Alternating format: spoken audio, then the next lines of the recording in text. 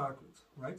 With every move, every body part, you have 3 levels. So that is also working from the bones to the muscles to the whole body. And it is within every technique also have 3 different kind of strength levels, you can say. Yes? Good example. So at the moment when you're standing, because this is basically also the level that is the best.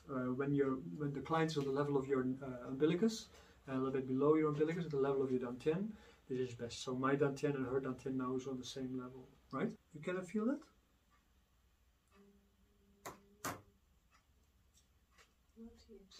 Okay.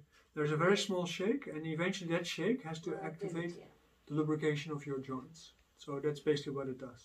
At the moment when you are taking this point as a foundation, yes, you see you make this small vibration. You first go downward. You go to the tailbone. Tailbone, okay. You go first to the...